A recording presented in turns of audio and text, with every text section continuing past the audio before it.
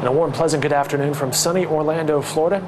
I'm Dave Morris with 3 things you should know from the Newspaper Association of America conference. Let's get right to it. The burning question of the day: do you know where the tastiest tap water is? Well, according to the judges of the world's largest and longest running tap water tasting contest, it's Los Angeles, the city of angels.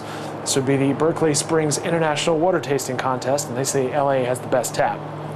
Also in the news today, Kevin Underwood. You'll remember Underwood is accused of killing 10-year-old Jamie Rose Bowen in a cannibalistic plot. Opening statements are expected this afternoon. And finally, last night was the Academy Awards. No Country for Old Men won 4 Academy Awards last night, including the Oscar for Best Picture. Now, if you haven't done so already, be sure to go to News OK, read the blog from George Lang and Brandy McDonald. They blogged live last night about the red carpet, about the awards, and everything Oscar. So that's it from here, Orlando, Florida, at the Newspaper Association of America. Be sure to check out my blog for updates on the conference, including the latest in newspaper trends, technology, and industry latest.